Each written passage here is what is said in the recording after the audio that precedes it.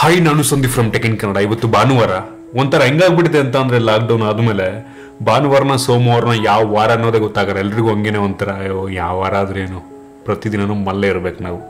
So ನೀವು ತುಂಬ ಜನ ನನಗೆ ಕಾಮೆಂಟ್ ಮಾಡ್ತಾ ಇದ್ರಿ ನಿಮ್ಮ ಲೈಫಲ್ಲಿ ಯಾವ ರೀತಿ ಈ ಒಂದು ಲಾಕ್ಡೌನ್ ಎಫೆಕ್ಟ್ ಮಾಡಿದೆ ಅಂತ. ನೀವು ತುಂಬ ಜನ ಕಾಮೆಂಟ್ ಮಾಡ್ತಿದ್ರಿ, ಏನಕ್ಕೆ ಅನ್ಬಾಕ್ಸ್ ವಿಡಿಯೋನ ಮಾಡ್ತಾ ಇಲ್ಲ ನೀವು ಅಂತ. ಸೊ ಅದಕ್ಕೆ ಈ ಒಂದು ವಿಡಿಯೋದಲ್ಲಿ ಉತ್ತರವನ್ನು ಕೊಡ್ತಾ ಇದ್ದೀನಿ ನಾನು. ಆ್ಯಕ್ಚುಲಿ ನಾನು ಅನ್ಬಾಕ್ಸ್ ಮಾಡ್ಬೋದಾಯ್ತಾ. ಫಸ್ಟ್ ಆಫ್ ಆಲ್ ನನ್ನ ಹತ್ರ ಅನ್ಬಾಕ್ಸ್ ಮಾಡೋದು ತುಂಬ ಡಿವೈಸ್ಗಳಿದೆ ಆಯ್ತಾ. ಕೆಲವೊಂದು ತುಂಬ ನಾನು ಮಾಡಬೇಕಾಗಿರುವಂಥ ತುಂಬ ಇದೆ. ಬಟ್ ನಾನು ಅನ್ಬಾಕ್ಸ್ ಏನು ಮಾಡ್ತಾ ಇಲ್ಲ ಅಂತ ಅಂದರೆ, ನಾನು ಅನ್ಬಾಕ್ಸ್ ಮಾಡಿದ್ರೂ ಸಹ ನೀವು ನೋಡಿದವರು ಆ ಒಂದು ವಸ್ತುವನ್ನು ಯಾವುದೋ ಒಂದು ಗ್ಯಾಜೆಟ್ನ ಅನ್ಬಾಕ್ಸ್ ಮಾಡಿದೆ ಅಂತ ಅಂದ್ರೆ ಅದನ್ನು ನೀವು ಈ ಟೈಮಲ್ಲಿ ಪರ್ಚೇಸ್ ಮಾಡೋದಕ್ಕೆ ಸಾಧ್ಯ ಇಲ್ಲ. ಆನ್ಲೈನ್ ಆಗಿರ್ಬೋದು, ಆಫ್ಲೈನ್ ಆಗಿರ್ಬೋದು, ಯಾವುದೇ ಒಂದು ಎಲೆಕ್ಟ್ರಾನಿಕ್ ಸ್ಟೋರ್ಗಳು ನಿಮಗೆ ಈ ಟೈಮಲ್ಲಿ ಓಪನ್ ಆಗಿರೋದಿಲ್ಲ. ಕೇವಲ ಎಸೆನ್ಷಿಯಲ್ಸ್ಗಳು ಮಾತ್ರ ನಿಮಗೆ ಪರ್ಚೇಸ್ ಮಾಡ್ಬೋದು.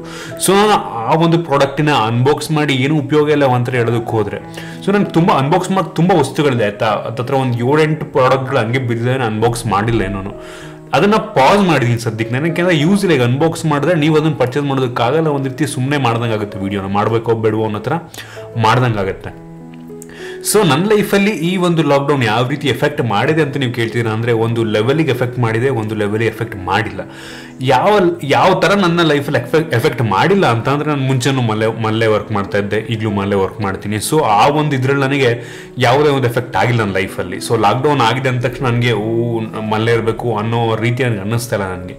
ಸೊ ನಾನು ಮುಂಚೆನೂ ಹಿಂಗೆ ಇರ್ತಿದ್ದೆ. ನಾನು ಲಾಕ್ಡೌನ್ ಆಗಿದ್ದ ಮುಂಚೆನೂ ಹಿಂಗೆ ಮಲ್ಲೇ ಕೆಲಸ ಮಾಡ್ತಿದ್ದು. ಹೊರಗಡೆ ತುಂಬ ಕಡಿಮೆ ಹೋಗೋದು. ಏನಾದ್ರು ಈವೆಂಟ್ ಇದೆ ಅಂತ ಅಂದರೆ ಹೋಗ್ತಿದ್ದೆ ನಾನು. ಅದನ್ನು ಬಿಟ್ಟರೆ almost most of the time ಮನೇಲೆ ಕೆಲಸವನ್ನು ಮಾಡ್ತೀನಿ, ಒಬ್ಬನೇ ಕೂಡ ಇರ್ತೀನಿ ನಾನು. ಸೊ ನನಗೆ ಈ ಇದರಲ್ಲಿ ಎಫೆಕ್ಟ್ ಮಾಡಿಲ್ಲ ಅಷ್ಟೊಂದು ನನಗೆ.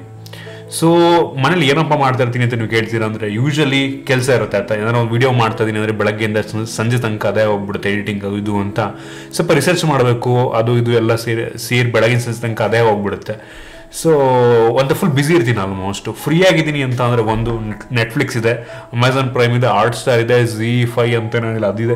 ಲಿಟ್ರಲಿ ಎಲ್ಲ ಒಂದು IoT ಎಲ್ಲದಕ್ಕೂ ಸಬ್ಸ್ಕ್ರೈಬ್ ಆಗ್ಬಿಟ್ಟಿದ್ದೀನಿ ಆಯಿತಾ. ಸೊ ಯಾವ ಮೂವಿ ಬೇಕಾದ್ರೂ ನಂಗೆ ಸಿಗುತ್ತೆ. ಆಲ್ಮೋಸ್ಟ್ ಎಲ್ಲ ನೋಡಿ ಬಿಸಾಕ್ಬಿಟ್ಟಿದ್ದೀನಿ ಅಂತ, ಏನಿಲ್ಲ ನೋಡೋದಕ್ಕೂ ನಂಗೆ ಆಗ್ಬಿಟ್ಟಿದೆ. ಇನ್ನೂ ಫ್ರೀ ಇದ್ದೀನಿ ಅಂತ ತಿಮ್ಮ ಇದ್ದಾನೆ. ಸೊ ತಿಮ್ಮನ ಜೊತೆ ಆಟ ಆಡ್ತಾ ಇರ್ತೀನಿ. ಸೊ ಒಂಥರ ಟೈಮ್ ಮುಗಿದೇ ಗೊತ್ತಾಗಲ್ಲ. ಸೊ ಹಿಂಗೆ ನಡೀತಾ ಇದೆ ಆಯಿತಾ. ಯಾವ ರೀತಿ ನನಗೆ ಎಫೆಕ್ಟ್ ಮಾಡಿದೆ ಅಂತ ಅಂದರೆ, ನಾನು ಆಗ ಹೇಳ್ದಂಗೆ ಸದ್ಯಕ್ಕೆ ಯಾವುದೇ ಒಂದು ಲಾಂಚಸ್ಗಳು, ಮೊಬೈಲ್ಸ್ ಆಗಿರ್ಬೋದು, ಗ್ಯಾಜೆಟ್ಗಳಾಗಿರ್ಬೋದು, ಯಾವುದೇ ಲಾಂಚಸ್ಗಳು ಈ ಟೈಮಲ್ಲಿ ಆಗ್ತಾ ಇಲ್ಲ. ಸೊ ನ್ಯೂಸ್ ಇಲ್ಲ, ನಾನು ವೀಡಿಯೋ ಮಾಡೋದಕ್ಕೆ ಕಂಟೆಂಟ್ ಇಲ್ಲ. ಒಂದು ರೀತಿ ಹಂಗಾಗ್ಬಿಟ್ಟಿದೆ. ಮಾಡ್ಬೋದಾಯ್ತಾ, ಅನ್ಬಾಕ್ಸ್ ಮಾಡ್ಬೋದು, ಟೆಕ್ ನ್ಯೂಸ್ ಮಾಡ್ಬೋದು. ಟೆಕ್ ನ್ಯೂಸು, ಸೈನ್ಸ್ ರಿಲೇಟೆಡ್ ಟಾಪಿಕ್ನ ಅದಕ್ಕೆ ಸ್ವಲ್ಪ ಜಾಸ್ತಿ ಮಾಡಿದ್ದೀನಿ. ಫ್ಯಾಕ್ಟ್ಸ್ಗಳ ಬಗ್ಗೆ ವೀಡಿಯೋ ಮಾಡೋದು ಸ್ವಲ್ಪ ಜಾಸ್ತಿ ಮಾಡಿದ್ದೀನಿ. ಸೊ ಲಾಂಚಸ್ಗಳಲ್ಲಿ ಏನೂ ಆಗ್ತಾಯಿಲ್ಲ, ಹೊಸ ಟೆಕ್ ನ್ಯೂಸೇ ಇಲ್ಲ ಅಷ್ಟೊಂದು ಇದೆ ಆಯಿತಾ. ಬಟ್ ಏನೋ OnePlus 8 ಲಾಂಚ್ ಮಾಡ್ತಾರೆ, ಅಂಥದ್ದು ಲಾಂಚ್ ಮಾಡ್ತಾರೆ, ಇದು ಲಾಂಚ್ ಮಾಡ್ತಾರೆ. ಲಾಂಚ್ ಮಾಡಿದ್ರೆ ಏನಪ್ಪ ಆಯ್ತು, ಯಾರೋ ಪರ್ಚೇಸ್ ಮಾಡೋದಕ್ಕೆ ಆಗಲ್ಲ. ಸೊ ಮೊದಲೇ ಜನಗಳಿಗೆ ಈ ಒಂದು ಟೆಕ್ ಅಂತ ಅಂದರೆ ಅಷ್ಟೊಂದು ಇಂಟ್ರೆಸ್ಟ್ ಇರಲ್ಲ ಆಯಿತಾ. ತುಂಬ ಜನಕ್ಕೆ ಟೆಕ್ ಇಂಟ್ರೆಸ್ಟೆಡ್ ಟಾಪಿಕ್ ಅಲ್ಲ. ಕೆಲವೇ ಕೆಲವು ಜನಕ್ಕೆ ಒಂದು ಟೆಕ್ನ ಫೀಲ್ಡು, ಟೆಕ್ನ ಇನ್ಫಾರ್ಮೇಷನ್ ತಿಳ್ಕೋಬೇಕು ಅಂತ ಇಂಟ್ರೆಸ್ಟ್ ಇರುತ್ತೆ. ಹುಡುಗಿರಿಗಂತೂ ಕೇಳಲೇಬೇಡಿ. ನನ್ನ ವೀಡಿಯೋ ಆಗಲಿ ತುಂಬ ಜನ ಗೊತ್ತು ನಿಮಗೆ. ಹುಡುಗಿರು ಲಿಟ್ರಲಿ 4-5% ಜನ ಮಾತ್ರ ಟೆಕ್ ರಿಲೇಟೆಡ್ ವೀಡಿಯೋವನ್ನು ನೋಡ್ತಾರೆ ಆಯಿತಾ. ನನ್ನ ವೀಡಿಯೋನು ಅಷ್ಟೇ 4-5% ಜನ ಮಾತ್ರ ಹುಡುಗಿರು ನೋಡೋದು. ಸೊ ಹುಡುಗಿರಿಗೆ ಟೆಕ್ನಾಲಜಿ ಬಗ್ಗೆ ಇಂಟ್ರೆಸ್ಟೇ ಇಲ್ವಾ? ಹುಡುಗರಲ್ಲಿ ಒಂದು 30-40% ಜನಕ್ಕೆ ಟೆಕ್ ಬಗ್ಗೆ ಇಂಟ್ರೆಸ್ಟ್ ಇರ್ಬೋದು. ಅವರಂತೂ ರೆಗ್ಯುಲರಾಗಿ ನೋಡ್ತಾರೆ ಆಯಿತಾ. ಮೊದಲೇ ಟೆಕ್ ಕಂಟೆಂಟಿಗೆ ವ್ಯೂವರ್ಸ್ ಕಡಿಮೆ. ನನಗೆ ರೆಗ್ಯುಲರಾಗಿ ಒಂದು 15-20 ಸಾವಿರ ಜನ ಅಂತೂ ರೆಗ್ಯುಲರ್ ಆಲ್ಮೋಸ್ಟ್ ನೋಡ್ತೀರಾ. ಮಿನಿಮಮ್ ಒಂದು 10-15 ಸಾವಿರ ವ್ಯೂಸ್ ಅಂತೂ ಬಂದೇ ಬರುತ್ತೆ ಆಯಿತಾ. 15-20 ಸಾವಿರ ಜನ ಆಲ್ಮೋಸ್ಟ್ ರೆಗ್ಯುಲರಾಗಿ ನಾನು ಫಾಲೋ ಮಾಡ್ತೀರಾ ಆಯಿತಾ. ಆನೆಸ್ಟ್ ವ್ಯೂವರ್ಸ್ಗಳಿದ್ದೀರಾ. ಒಂದು 15-20 ಸಾವಿರ ಜನ ಮಿಸ್ ಮಾಡ್ದಂಗೆ ನಾನು ವಿಡಿಯೋ ನೋಡೋವಂಥವ್ರು ಇದ್ದೀರಾ. ಸೊ ಅವ್ರು ನೋಡ್ತೀರಾ ಆಯ್ತಾ. ನಾನು ಏನೇ ಮಾಡಿದ್ರು ಅದೊಂದು ಖುಷಿ ನನಗೆ. ಸೊ ಕೆಲವೊಂದು ಎಕ್ಸ್ಪೆರಿಮೆಂಟ್ಗಳನ್ನ ಮಾಡ್ತಾ ಇದ್ದೀನಿ.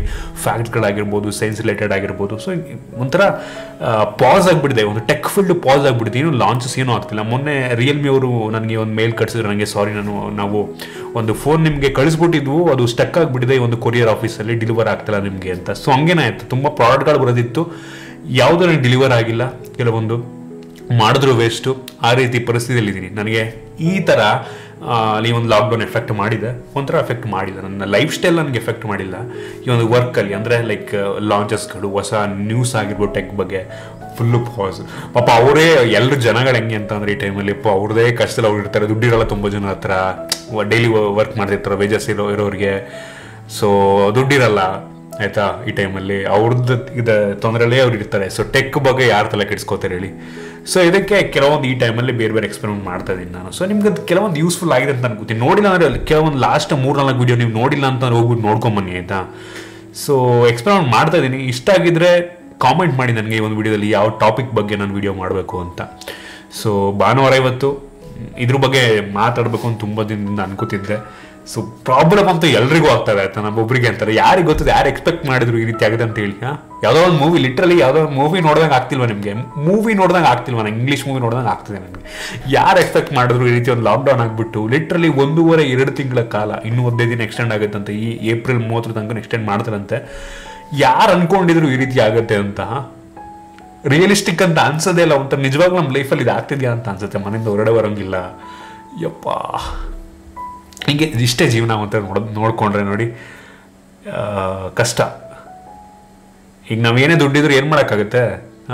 ಏನು ಮಾಡೋಕ್ಕಾಗುತ್ತೆ ಮ್ಯಾಕ್ಸಿಮಮ್ ಅಂತಂದರೆ ಏನು ಮಾಡೋಕ್ಕಾಗಲ್ಲ. ಯಾರಿಗೆ ಬೇಕಾದ್ರೂ ಬರ್ಬೋದು ಆ ರೋಗ, ಯಾರು ಬೇಕಾದ್ರೂ ಹೊಗೆ ಹಾಕೊಬೋದು.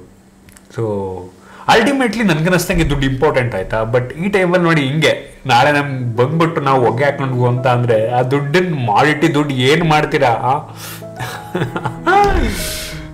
ಗಾಡ್. ಸೊ ಈ ಟೈಮಲ್ಲಿ ಒಂದು ಒಳ್ಳೆ ಪಾಠ ನನಗಂತೂ ಕಲಿಸಿದೆ ಆಯ್ತಾ, ಒಂದು ಲೆವೆಲಿಗೆ ಪಾಠ ಕಲಿಸಿದೆ. ಐ ಹೋಪ್ ಎಲ್ಲ ಜನರು ಕೂಡ ಈ ಒಂದು ಇದರಿಂದ ಒಂದು ಒಳ್ಳೆ ಪಾಠ ಕಲ್ತ್ಕೋತಾರೆ ಅಂತ ಆಯ್ತಾ. ಈ ಸದ್ಯದ ಒಂದು ಪ್ರೆಸೆಂಟನ್ನು ಅಂದರೆ ಇವತ್ತಿನ ದಿನವನ್ನು ಸ್ವಲ್ಪ ಎಂಜಾಯ್ ಮಾಡಿ, ಇವತ್ತಿನ ದಿನವನ್ನು ನೀವು ತುಂಬ ಖುಷಿಯಾಗಿ ಕಳೀರಿ ಆಯ್ತಾ. ನಮಗೆ ಗೊತ್ತಿಲ್ಲ ನಾಳೆ ಏನಾಗುತ್ತೆ ಅಂತ. ಯಾರು ಎಕ್ಸ್ಪೆಕ್ಟ್ ಮಾಡಿದ್ರು ಹೇಳಿ ಹಿಂಗಾಗತ್ತೆ ಅಂತ? ಯಪ್ಪ, ನಮ್ಮ ಮುಂದೆ ಫ್ಯೂಚರಲ್ಲಿ ಏನಾದರೂ ನಾವು ಬದುಕಿದ್ವು ಅಂತ ಅಂದರೆ ಇದರಲ್ಲಿ ಈ ಏನಿದೆ ಅಪೋಕಲಿಪ್ಸು ಇದರಲ್ಲೇ ನಾವು ಬದುಕಿದ್ವು ಅಂತ ಅಂದರೆ ನಾವು ಫ್ಯೂಚರ್ ಎಲ್ಲ ಚೆನ್ನಾಗಿತ್ತು ಅಂತ ಅಂದರೆ ನಮ್ಮ ಮಕ್ಕಳಿಗೆ ಹೇಳ್ಬೋದು, ನಮ್ಮ ಕಾಲದಲ್ಲಿ ಒಂದು ರೋಗ ಬಂದಿತ್ತು ಹಂಗೆ ಮಹಾಮಾರಿ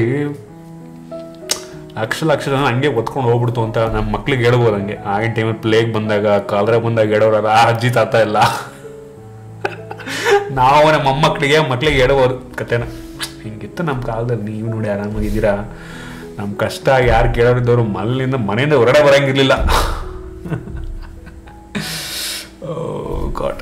ಓಕೆ, ನಿಮಗೆ ಬೇರೆ ಯಾವುದಾದ್ರೂ ಇನ್ಫಾರ್ಮೇಷನ್ ಬೇಕು ಅಂತ ಅಂದರೆ ಈ ಥರ ನಾನು ಫ್ಯಾಕ್ಟ್ಸ್ಗಳ ಬಗ್ಗೆ ದಯವಿಟ್ಟು ಕಾಮೆಂಟ್ ಮಾಡಿ, ಅದನ್ನು ತೊಗೋತೀನಿ. ನಾನು ಕಾಮೆಂಟ್ಸ್ಗಳನ್ನ ತೊಗೊಂಡು ನೆಕ್ಸ್ಟ್ ಅದನ್ನು ವೀಡಿಯೋ ಮಾಡೋದಕ್ಕೆ ಟ್ರೈ ಮಾಡ್ತೀನಿ. ಸೊ ಈ ಒಂದು ವೀಡಿಯೋ ನಿಮಗೆ ಗೊತ್ತಾಗಿ ಅನ್ಕೋತೀನಿ ಏನು ಮಾಡ್ತಾ ಇದ್ದೀನಿ ನಾನು ಅಂತ.